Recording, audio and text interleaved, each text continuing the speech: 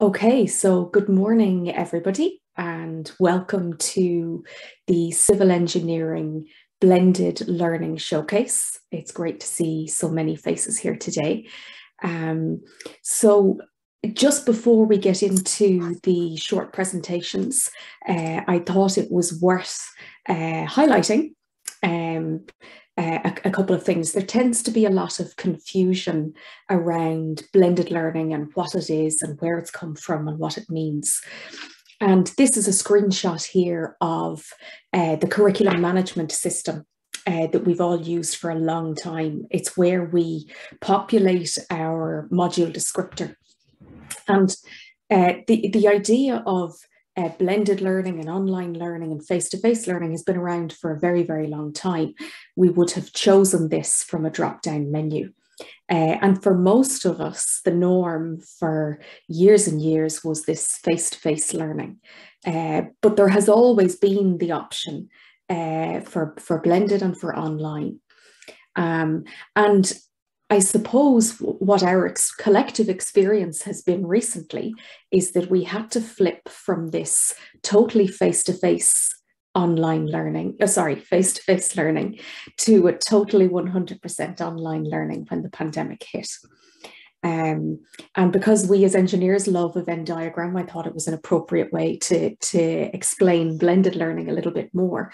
So the blended learning is this space in the middle where we decide to keep those things that worked really well face-to-face, to keep doing them face-to-face. And those things that actually turned out to work a little bit better in the online environment, that we keep those. And then that is our blended module, our blended learning. I was looking for a Venn diagram on Google this morning that would give me a really tiny overlap rather than a large overlap. The idea there being that we could be predominantly face-to-face with a tiny sliver of something that was online, and that is still blended learning. But alas, Google didn't sort me out. I did find this other one though, which I thought was worth mentioning.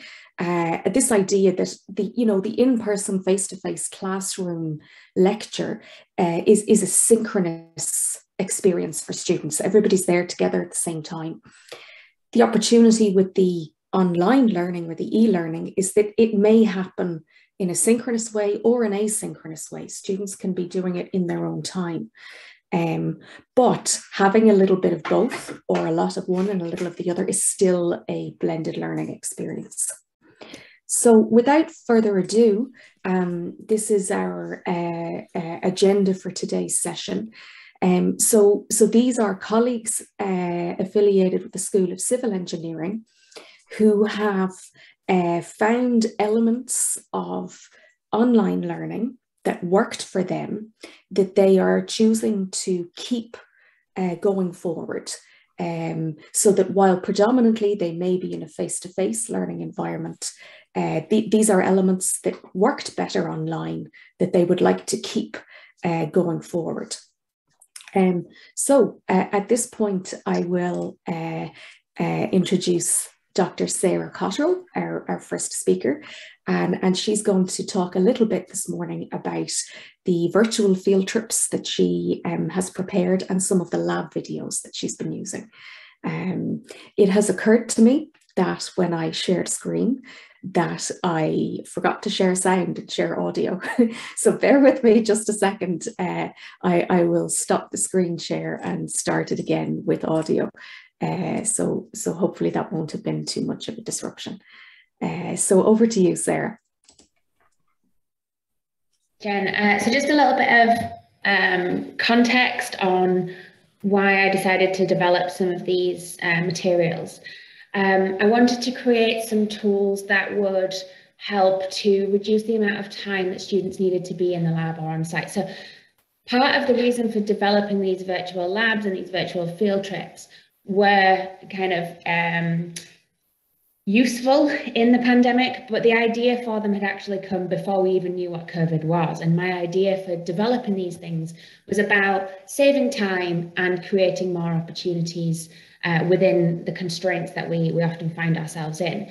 So I'd come up with this idea of creating some virtual labs and some virtual field trips in 2019, and then it just happened to coincide with everything that was going on.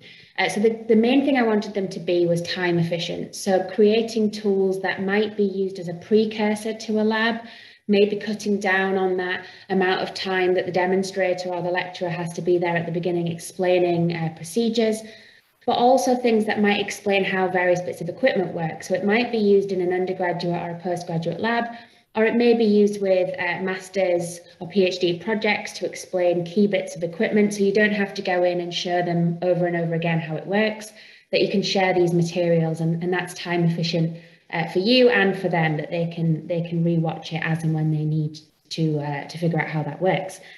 I wanted to increase the number of practical sessions they could engage with. So depending on the size of the class that we want to take in, or the size of the lab facility that we have, we are constrained in the amount of practical time from a timetabling perspective, from a resource perspective.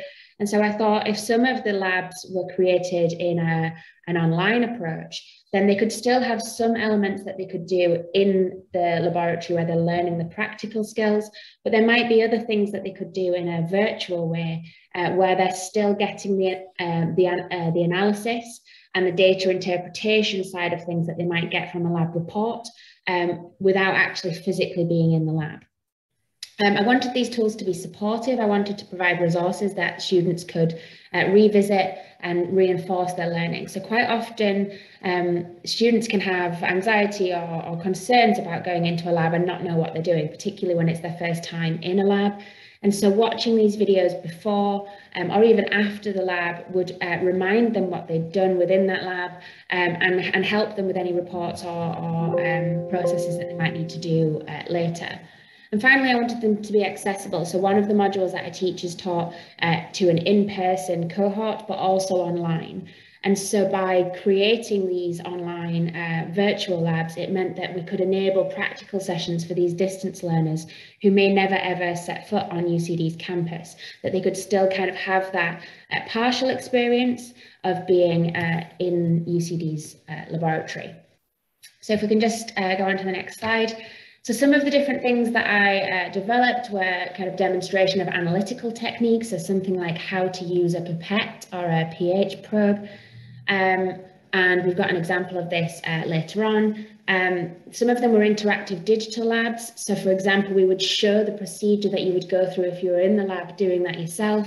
And then the data would be presented either in the video or in an accompanying workbook so that the students could then work through the analysis. So this might be enumerating bacteria where photographs or animations of the plate counts that could be done at the end would be shown, determining water hardness through titration. So the process of that is shown, and then you can actually read the measurements from the video and the photograph stills that are taken from that, and calculating biochemical oxygen demand, which again was done as an animation.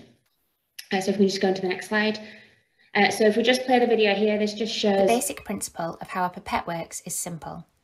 When the plunger is depressed, air is displaced from inside, creating a pressure drop which allows water to be drawn in.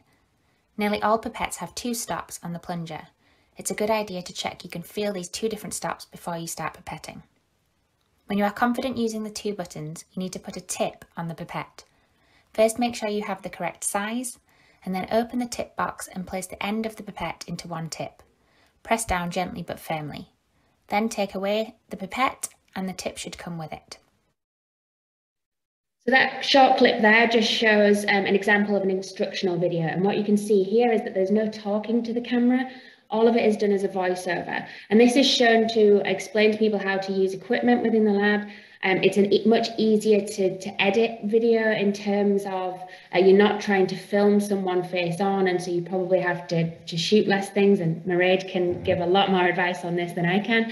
But what we see within this is that there's 2 different types of technique used within this. So the voiceover is consistent throughout, but we have some where we have live footage showing the pipette in action. And then we also have a short animation that was created by Kevin Nolan, who helped me out on this to be able to show closer up than I would be able to show with the physical pipette, how that pipette is moving. So we can use different techniques within this to be able to explain how to use some of the equipment within the lab and create a very short video to explain that. So this is a 30-second clip of a 2-minute video that would explain that process to students. We can just move on to the next slide. And we also created some videos of physical demonstrations of lab facilities, so how the rainfall simulator might work, and that might be used to support theory within lecture material, or it could also be used for research students ahead of them using that equipment down the line. And the final thing that I just want to show a video clip of is of a virtual site tour. So I went to a wastewater treatment works and filmed a site tour with an operator there.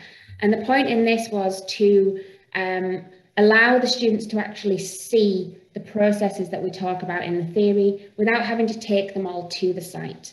So it might be that we teach them about water treatment works, wastewater treatment works, constructed wetlands, the sewer network itself and pumping stations. And it's unrealistic to assume that we can take students to all of these different assets and facilities. And so it might be that we use a blended approach so that we can take them to one of these facilities, but maybe we can have video tours of the other ones.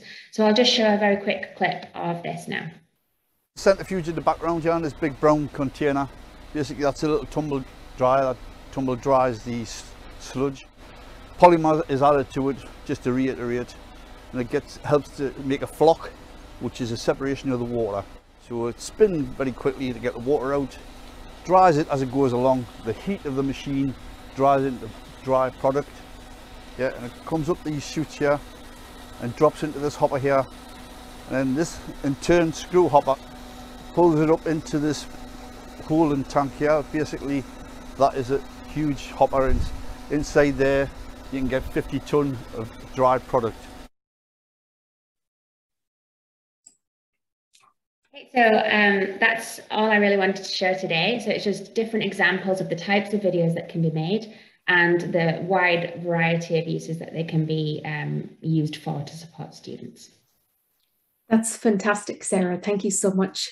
What I might suggest is that we might save questions and answers for a little bit later in the name of getting through the various little presentations. But by all means, if people have questions, to pop them into chat, and we can have a simultaneous conversation going there. So our next presenter this morning is Philip. So Philip is going to talk a little bit about his use of MIRO for digital workshops, and also how he's used podcasts as a form of assessment. So without further ado, Philip, I'll hand over to you. Okay, thanks, Jen. I'm just laughing at that photograph. It's about 12 years old at least 12 years old at this stage. I must update it. Good morning, everyone. Thanks, Jen, for organising this. As Jen says, I'm going to talk about two things. The first one is very simple, and I'm sure lots of people are using this tool. This tool is MIRO. There's another one called Mural, which is really irritating that they've both got similar names, but they're both basically online whiteboards, and they're extremely effective for getting students all in one space online, contributing information and navigating information spatially. So Jen, I was actually, the only way to sort of demonstrate it is to go into it. So I will have to share my screen if that's okay. So I was going to show you two examples. Now, yeah, I should just mention that I use a MIRO app that I didn't find. MIRO offered it to me somehow magically, and I literally just clicked a button and the app appeared. And the really useful thing about the app is that I find that I'm invited to loads of different MIRO boards in different projects. And then if you want to go back to that board, it's an absolute pain trying to find it. But what the app does is anytime you go onto a MIRO board, it collects that board into the app without you having to do anything. So it's very effective in making things extremely simple. So this first example is a whiteboard that I've used for a series of workshops with a master's group that Oliver, Keenahan and myself operate and run, coordinate. And initially in 2020, 2021, this group obviously weren't meeting, and we were running these cafes to basically build capacity with the students. They were from all over the world and they weren't meeting each other, and we wanted to build capacity in the class. And what you're seeing here is a whole series of different cafes. So there's one up the top, if you can see my cursor. Can you see my cursor moving? No? Yep. So this one up the top was just for people to tell each other something about themselves. This one was starting to develop information about climate change impacts, etc., in their home cities. And then a series of simple exercises that are sort of building their skills in terms of reading journals and reading different journal articles, and doing some journal surfing. And then all of this is in preparation for a third trimester project that they have, which is a thesis, and it's trying to build up conversations with them about what they might do for their thesis. So I can just zoom in here and you see the first workshop. So they contributed, I gave them each a space to contribute. So if we zoom into Bernadette here, that she told us about her interests and her experience, and then she chose a place that she would develop in the next workshop that was important to her. And she's Hungarian and lives in Cavan, so she wanted to talk about rural Ireland. So the online conversation, which was on Zoom, was much easier because you could navigate this actual information, that they could actually see it. It wasn't just an oral experience. And it's also, so that's synchronous, but there's also an asynchronous aspect to it, that they can come back and add more information to it. So the next cafe, they started giving information about challenges and solutions for different places. So one of the students is from Kerala in India, and he could tell us all about that. And then there's another student from Chennai. And again, it's visual, it's recorded, it's something they can go back to, and I can see them all working at it and contributing to it before or during the class, and they can add all sorts of media. And then we got into all these different exercises where they assessed different sources of information, were they reliable or not. They looked at different journals, and then a fifth one, they did some journal surfing. So I find it extremely useful. The students like it because they can come back to it and it's very visual. It can also be used in class. So as an example here, I'm able to put the MIRO board up on the screen in class, and they contribute to it in the class, and it's a way of everybody being able to see each other's work and go through it in a spatial manner, essentially. I was going to show another example of the use of MIRO. I have set up with Orla Murphy in architecture a thing called Centre for Irish Towns, and Centre for Irish Towns has set up a collaboration with Scotland, with the University of Edinburgh, and this is just an example of one of the workshops we've run where we were trying to get people from different disciplines and also from different sectors. So there were people from communities and local authorities in Scotland and Ireland at this particular workshop, and we were trying to develop areas for research.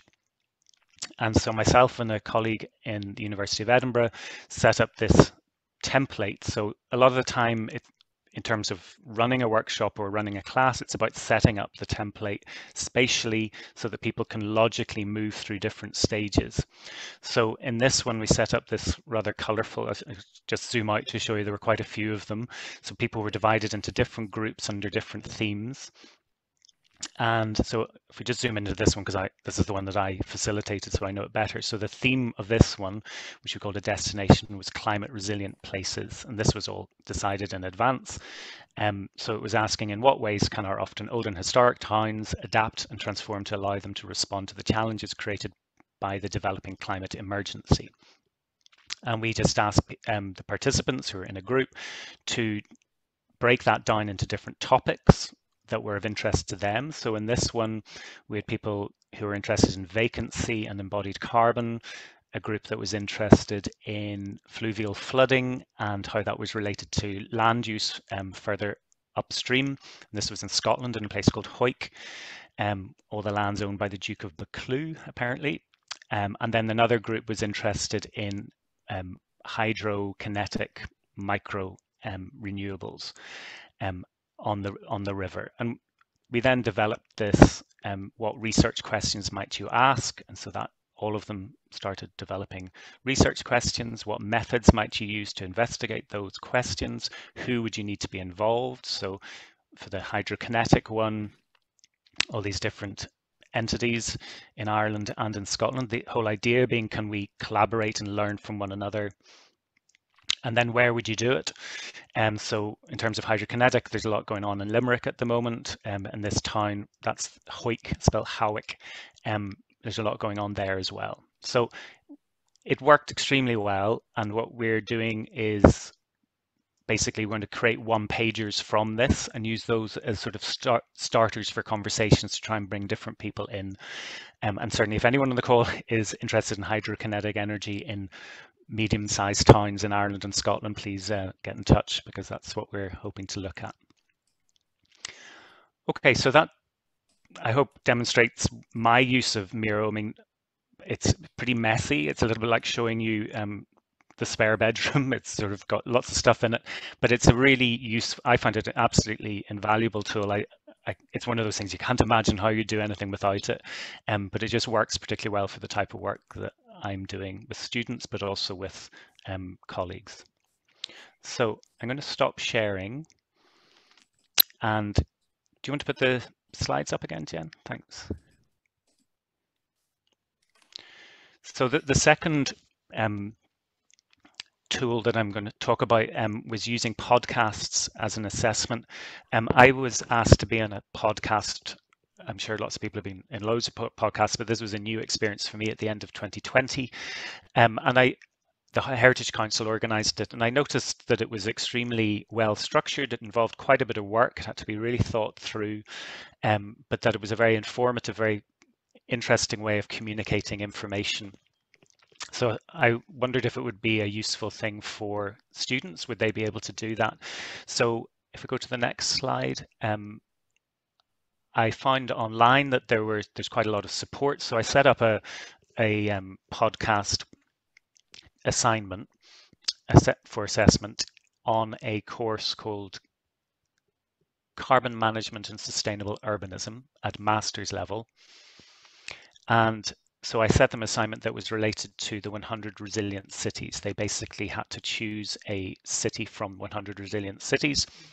There are plenty of them, and they were a fairly small class. So in the next slide, the overview, it was basically to produce a podcast episode that described one of those cities. And it was to a general audience, not a specialized audience. So in the next slide, I think I have the learning outcomes. So it was really about being able to bring lots of different pieces of information together, make it legible, to communicate it without using visual aids. A lot of the students on this masters would be from an architectural background, and if you put an architect up in front of an audience and they don't have any visual aids, they can be quite lost. They're like, where are my slides? So I thought it was probably going to be quite a challenging thing for them to do. So they were to work in groups. I think there may be about 5 in a group, and they had to assign, there's lots of different tasks, so they had to assign different responsibilities. They had to include information that they'd learned from the lectures, which were about urban resilience and that specific city that they'd chosen. And they were allowed to bring in lots of different media. So they could bring in recordings of somebody else that they might have found online, and they could bring in music and sound effects. And there's the most amazing amount of stuff when you start looking online. So in the next slide, this is just all from my brief that I gave them. So they had to record the podcast. I really wasn't sure how they were going to get on. Certainly if you asked me to do a podcast in 3 weeks, I'd probably have a panic attack. But they also had to put in the text document, because you do have to write out what you're going to say. This is it is a rehearsed, it is a well developed piece of communication. So it's not that you're going to just start talking. So they submitted what their script was with an annotated bibliography. And I gave them a whole lot of guidance. So I just took an afternoon and found masses of stuff online. So there is a huge amount of stuff online for that.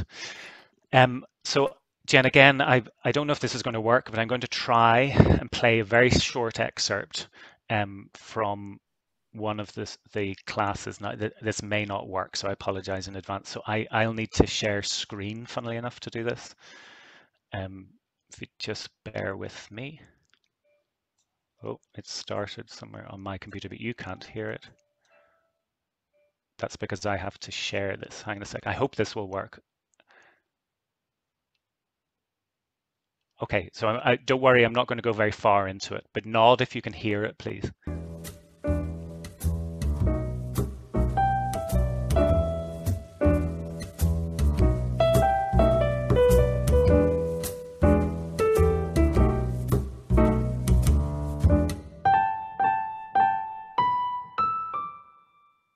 We recognized that the storms didn't cause all of our problems. It just made that which we had either much, much better or much, much worse. They put a magnifying glass on it, and it really showed us clearly where we had work to do. That was the voice of Mitch Landrieu, former mayor of New Orleans, speaking of how the aftermath of Hurricane Katrina reveals the extent of the city's problems and the dire need for a rethink of its social and physical infrastructure. Okay, I'm not going to subject you to hearing all about the resilience of New Orleans. But just in terms of the feedback on how the students got on, they did a really good job. They did assign themselves different tasks. I was quite amazed I didn't get any email saying, I have no idea what we're doing. How do you make a podcast? They figured all of that out. And in terms of their feedback at I looked it up, they gave it a 4.67 for the assignments, and that was for all the assignments, but they seemed to enjoy it. I did get feedback that this was an enjoyable assignment and they saw that it was useful. So from my perspective, it was surprisingly smooth. It was a bit of a gamble because, as I say, I'm not sure that I would know how to make a podcast, but there's so many supports online. The students had no problem with it. Thanks so much, Philip. That was really interesting and very insightful. So, like I mentioned, we'll save questions and answers for the chat and perhaps for after the various presentations.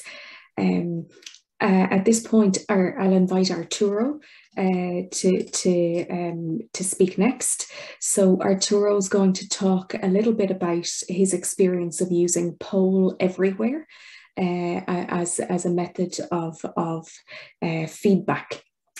So over to you, Arturo. Thank you, Jennifer. Well, this is something that came during confinement. I wanted to improve the interaction between students. I wanted them to talk among themselves, and more or less I knew how I wanted to do it. So I wanted to organize a competition.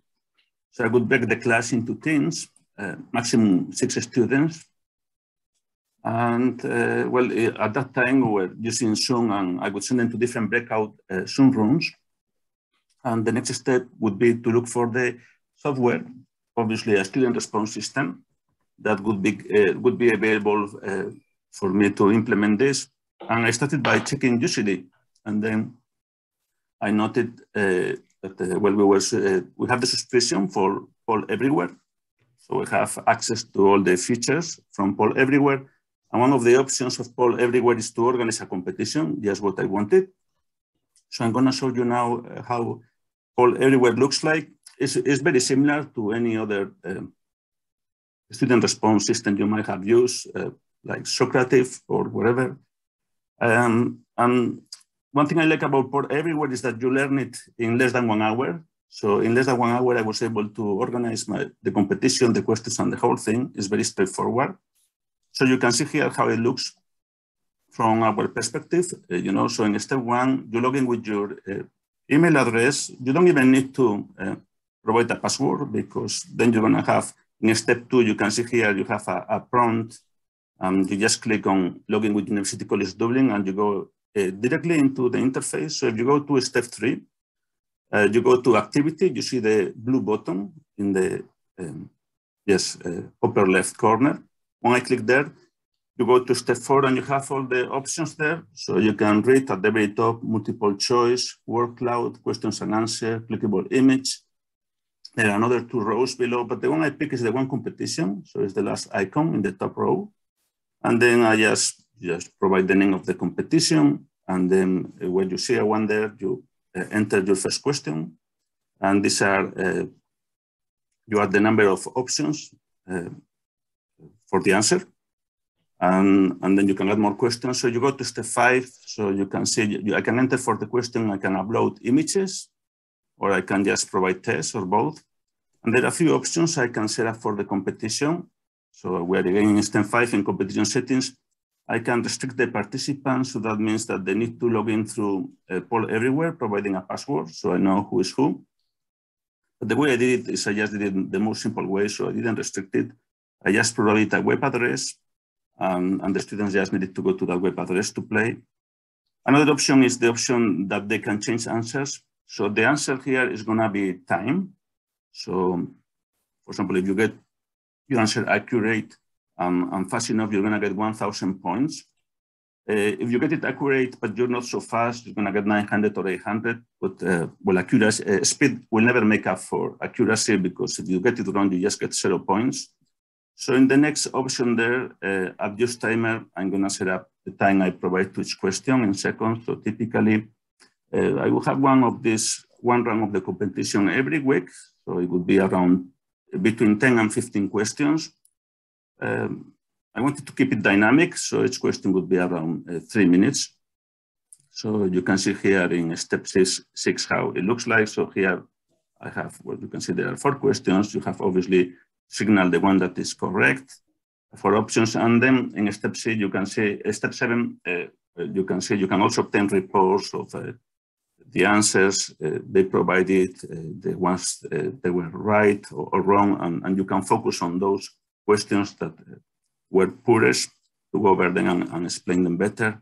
So now we're going to move to the next slide, Jennifer, please. And this is what the students look like. So to enter the competition is very simple. They just go to this web address that you see in step 1, pollev.com, and then and this is my web address, Arturo Gonzalez 680. They click join. Then in step 2, they identify themselves. In this case, they were working in groups of maximum 6, so they identify themselves with the name of a team. So this is managed just by one person in the team, which is the captain, who also must moderate the discussion between the team and the one that provide the final answer. I would rotate the captain every week, so the responsibility would be lying on a different student every week. So in step 3, you can see here they're waiting for me to click just the play button on the competition, which appears in one of the interfaces in the previous slide. So once I click the play button, in step 4, they see the name of the competition. It's a very small font size here, but it's the number of questions of that day. So then they go into number 5, so that would be the first question. So the question appears in the left side, and then they have 4 options here, 4 matrices. In step 6, you can see they have selected the first option, but they can actually go to the last option, which is clear the response, and they can change their mind within the allocated time. So we're going to see now soon a video. This is how the interface looks like in step 7. So you can see here there is a clock. So if we go to the next slide, something happened there. I cannot see. So to play your video, Arturo, I need to okay. come to the PowerPoint view. So sorry, bear with me a second. I want to share PowerPoint.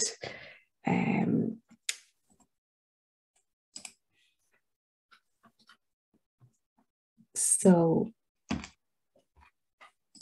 can you see my screen if I start playing the video? Yes. Yeah. Yes. Yeah. So you can see there, this is the classification.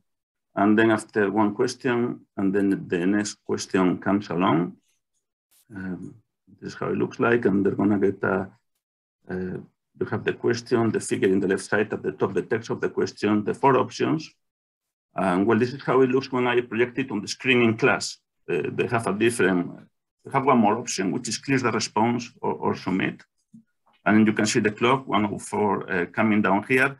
And if you go now to around the minute 2 and 15 seconds, yes, that's okay. 2:17, yes, okay, that's fine, leave it there, so 0. So now they're going to see what the right answer was. So they did not too well in this one, which is the first one. They're going to see, this was the last question. So when it's the last question of the day, well, you have a bit of confetti around and they can see the final classification for the teens. So I will keep a classification for the day and then I would add all the points. So they will have an overall classification at the end of the 6 weeks. I would use this only as formative assessment, not as grades. That was only a chance for the students to discuss the topics of the course. And that's it. That's magnificent. Thank you, Arturo. Thank you so much. That's really interesting. So at this point, we'll move on to the next speaker. Hopefully you can see my screen again. So I'm now going to invite Shane to talk for a couple of minutes. So Shane has been using Google Forms quite substantially in his teaching. So Shane, I'll hand over to you at this point. Yeah, thanks, Jen. And just apologies, I've been trying to fix my camera for the last 20 minutes. I don't know what's going on with it. Obviously not a great start, I'll admit, for someone trying to demonstrate some form of online technology, but I'll keep going for now if that's okay anyway. I don't think you need to see me. Yeah, so as Jen says, I'm going to talk about using Google Forms as a mechanism for managing peer review, which really is quite straightforward and maybe quite a bit less technologically advanced as some of the others that we've seen already today, and I think we're going to see later on as well. But I think it meets Jen's criteria in that it's something that I implemented during lockdown that I found useful in the long term, and that's something I'm using from now on as well. So obviously a big issue with group work can be an understanding what students really did what, particularly for larger and more valuable pieces of coursework. And obviously if we assign an overall group mark, it can encourage passengers, which obviously can be unfair on more active group members who end up doing quite a large bit maybe of the coursework that's assigned. So over the last couple of years, for a couple of my modules, I've implemented a peer review element, really just to better understand individual student input. And I do use that then to inform my marking. Yeah, so one of these modules, one of my modules, Geotechnics 4, it has a 6-week-long bit of coursework. It's worth 35% of the overall module marks. And again, not to give you too much information because you probably don't need to know, but just a little bit of background to what the actual coursework is. So basically, it's geotechnics. The students are given a greenfield site and asked to design the foundations for a couple of structures, but they're only given some very basic information, and they're given a budget of 20,000 euro to commission a site investigation. So I give them a price list for a range of different methods for testing, in situ ground conditions, for drilling boreholes, for taking samples, doing lab tests. I have I've generated over the years a kind of a large cloud of data, and they ask for various forms of, or whatever information they require from various parts of the site, and then I provide that for them then. Now I would like at some point to make that digitally, to do that online, actually to make some form of online version of this, but right now it's fairly manual in how I approach it. So basically, yeah, they make all of the decisions from the very start of the site investigation process right through to design. And there's loads of potential geohazards on site as well, which make it all quite interesting. And in terms of peer review, sorry, Jen, if you just go back one slide again, I haven't jumped on. So on the right-hand side there, so is the form I would have got the students to fill in the past. So they basically would have completed a hard copy of this particular form. It worked fine, but combining, I guess, and analysing the information wouldn't have been straightforward, as you have to cross-reference all of these separate forms for each of the students. So it was a kind of a cumbersome process. So next slide, please, Jen. So obviously 2020 lockdown happened, everything was forced online.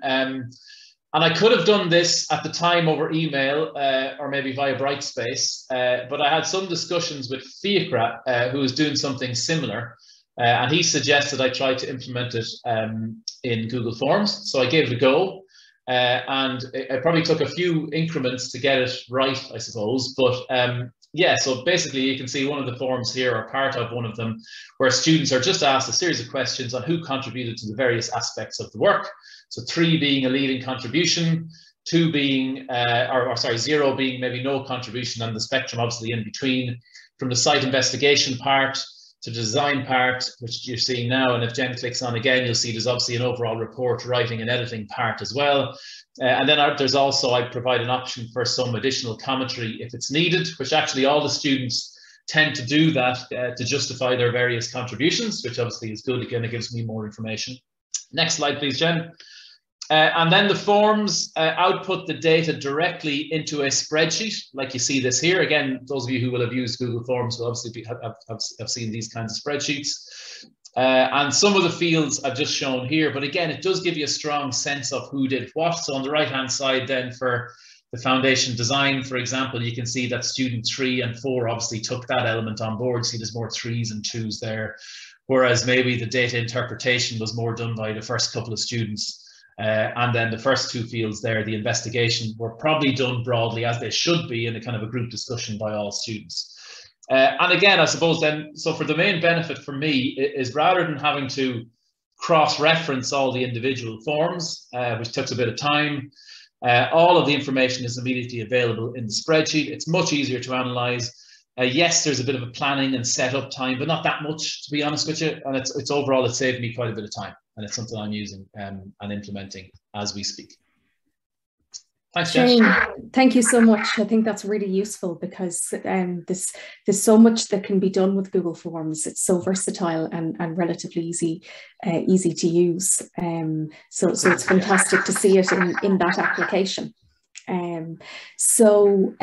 Moving on, I'm going to talk for a couple of minutes about what I did in the flipped classroom context in terms of blended learning. So for those that may or may not be familiar with the term flipped classroom, the traditional classroom as we know it was the face-to-face, lecturer doing lots of talking and explaining, this other idea, this flipped classroom idea, is using that time with students on activities in the classroom rather than students sitting and listening passively.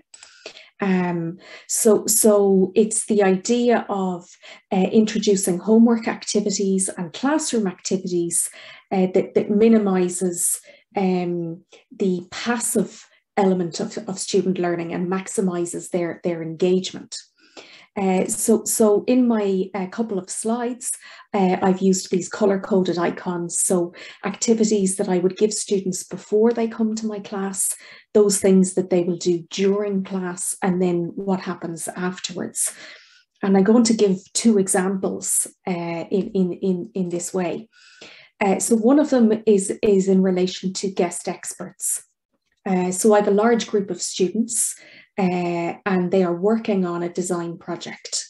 Half of the class are architecture students and the other half are engineering students. So the students are broken up into small groups and they are working to develop the structural engineering scheme of one of the architect's studio designs. And one of the things that worked extremely well in the online context was to bring in guest experts from different parts of Ireland and different parts of the world to give feedback to students on their work to date. So before this session with the experts, students were expected to prepare their design up to a draft stage and to prepare some questions they might ask the experts and to really think about what and how they might engage in the session. So then during the live session, it was run in Zoom using breakout rooms. And there's no way that I would have been able to get the number or the caliber of experts that I was able to bring to the session, only for the fact that it was online and so much more easily accessible to the experts than if they had to physically come and travel to the campus. It cost them less time. So we had a schedule for the afternoon. There was an introduction, and then each group of students got 3 or 4 consultations with 3 or 4 different experts that all happened in breakout rooms. So it was kind of like a round robin experience. And then afterwards, I asked students to summarize what they learned, what feedback they got from experts, what changes they plan to make to their designs before submitting it in its final form. And the feedback from both students and the experts was phenomenally positive and incredibly encouraging, such that we intend to run it in a similar way again in coming years. The second example that I wanted to mention was around model making. So we have a laser cutter in the civil engineering labs, and I engage students in their groups to build a physical model of that design that they're working on. So before this activity, I invite students to work through a series of YouTube tutorials on AutoCAD. And not all students will be familiar with AutoCAD. Students are advised that they'll have 2 sheets of birch ply material to work with, and they're expected to draw the elements of their building in 2D, and these will be cut using the laser cutter from their sheets of birch ply. So there's a substantial amount of work that students will do before the actual activity in class. And students are asked to upload their CAD file to a shared Google Drive folder. And this folder is shared with the lab technicians in the lab, who use the laser cutter and cut the materials in advance of students coming to the construction session. So even in the height of restrictions, where we were only allowed very limited on-campus activity, it meant that students were able to come to campus in very small groups, work in a socially distanced way, and assemble their physical models. And again, the feedback here was enormously positive. Students were so delighted to be able to do this physically in person, and it gave them a much greater understanding of the not just modeling at small scale, but the process of turning a design into something that's structurally stable and will stand up. So that's the end of what I'm going to mention today. I'd be delighted to take any questions in chat or later that anybody might have. This is something that I'll definitely be retaining in its modified form going forward, as I think I found and students found it worked much more efficiently than the way I used to run it pre-pandemic. So next, I'm going to invite Paraic Carroll to speak a little bit about table quizzes and what he did in this space during lockdown. So over to you, Paraic. Thanks, Jen. So this is slightly different because the application I first used it in was slightly more informal than a class-based application. So we ran a quiz back in May 2020 as a kind of a social event at the end of the semester, as we usually have a tag rugby game for staff and students every year in civil engineering. So this year, as everything was in lockdown, we decided to run a quiz online. And since using the applications that I used in this quiz, I found that there's actually other ways in which they could be used and applied to teaching. So I used 2 different applications. So Jen, if you could go to the next slide, please. 2 different applications running kind of in conjunction with each other. So when designing the quiz, I was trying to decide and find a way in which I could use breakout rooms, but also share the quiz questions and also a camera at the same time. So what I found is that many, I suppose, YouTube creators actually use this tool called Streamlabs, which is quite a useful tool for in many different ways. So you can actually use many different inputs and kind of modify and choose what different inputs you want to show on the screen at the one time. So you can show your camera in one area of the screen. You can also share slides. if you want to go through a problem such as a sketch or an application, or go through an equation, you can share this all on one screen and modify it accordingly.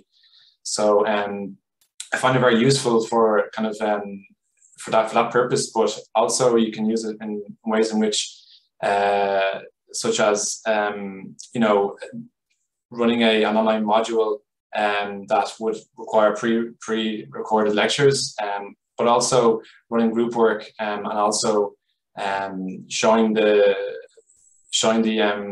exam or the assessment in a different screen. So the way this ran was that the actual quiz itself was live streamed on YouTube, and that was connected up with this tool called Streamlabs. And then each individual team then were able to discuss in their own teams using breakout rooms, so that they could discuss the questions and the answers privately, while the quiz was actually being live streamed elsewhere. And in that live stream, you know, I could go through the questions themselves, but also make it a bit more interactive and not just have to go through slides.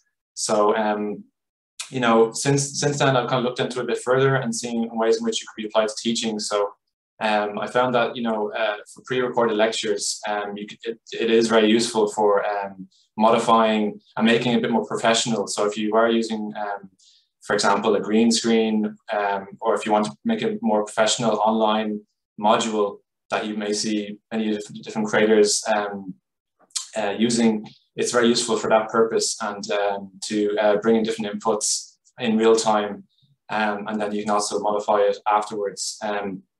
So yeah, for that purpose, I found it very useful.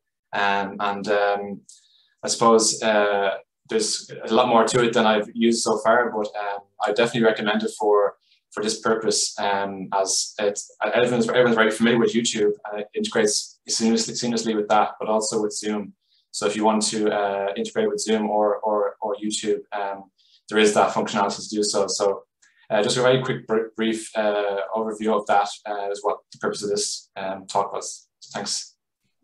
Thanks very much, Paraic. And I think it's probably worth mentioning that many of us in the school took inspiration from what you did and recreated it in our own ways. Some of us, you know, with family table quizzes over Christmas, and others in the classroom. So what you did here in figuring out how to do this has been enormously beneficial to many of us. So then our last speaker this morning will be Daniel McCrum. And Daniel's going to speak a little bit about large class engagement, and how effective he found and we found breakout rooms on Zoom for this. So without further ado, Dan, I'll hand over to you. Thanks, Jen. Yeah, just I suppose a bit of background really. I didn't put any background, but this is a module myself and Jen to stage 1 students. We have about 160 students. And during lockdown, we went obviously on Zoom and everything. And I suppose the point of this is that since going back teaching face-to-face, I haven't taught this module face-to-face yet because it's this trimester. But based on my experience of going back face-to-face in other modules, there's aspects from Zoom that I'm going to retain in this module because it worked so well. And one of those, when you have a class of 160, and I know I'm quite tight on time here actually because we've only a few minutes left, so I'll be quite quick. But I found with 160 students, when you're delivering lecture live even, you get a certain number of students who will engage, and that's about it. You know, the rest just don't feel comfortable doing it. But on Zoom, you can use the chat functions, and one of the things you're all probably aware of this anyway, but one of the things is the private chat and the public chat to everyone. So if you highlight that students can send you a message privately, you can then just repeat that message. And I found significantly higher volumes of questions during lecture time. So Jennifer has mentioned flipped classroom. So she does that on this module. She teaches for 6 weeks and I teach for 6 weeks. And the delivering of the module lecture content, I found in particular, I believe worked better on Zoom with such a large class. Okay, so next slide, please, Jen. I would also say what I found, even with smaller classes, but especially with larger classes, you were able to gauge their understanding and how much they've absorbed the content knowledge using the polls. So Arturo has obviously gone into something much more detailed around polls, but what I found was structuring the lecture, the online lecture, around a couple of polls helped really well in terms of, okay, well, I need to go back and repeat this. Whereas I found teaching this face-to-face in the past, students just pretend that they understand everything and you move on. I would say in this module, we do a lot of active learning content. And this module has a double lecture on Mondays, which myself and Jen tend to use for the active content. And my plan in the future would have just been to do on Tuesday mornings, we have a single lecture. My plan based on using Zoom and going back face-to-face would be to retain that Tuesday morning lecture as an online lecture, because I believe it worked better, you know. So yeah, and I always find, you know, it was better on Zoom that, you know, you're asking open questions and only a handful of students respond, but on Zoom you get much greater response. Okay, one last slide, yeah. The caveats, I suppose, and I know Philip mentioned this, I forget the name of what they used, but I know myself and Jen trying to use Jamboard as well. And we had one student who did X's and O's the whole time. And he ruined it, or she ruined it, or they ruined it, whoever it was. So I like the fact that you could see who the people were on Philip's who was actually putting in the content, because then we'd probably stop that. What I felt was the breakout rooms for such large classes, they worked well, but the face-to-face will work much better for that. So I don't intend to use the breakout rooms in that respect. The other thing we found with using such a large class and the breakout rooms was that if you didn't use a UCD Zoom account, we had to add them in manually, and that took forever. So that really slowed things up. I also found that the breakout rooms, that if you have smaller classes, you can jump into the breakout rooms, you have time to do that. But with the large class, you know, we had 23 or 4 groups of 5 students. You just weren't able to engage with the students. So, you know, there's aspects of Zoom that I thought worked really well and will continue to use, but there's aspects that didn't work so well going forward. Okay, thank you.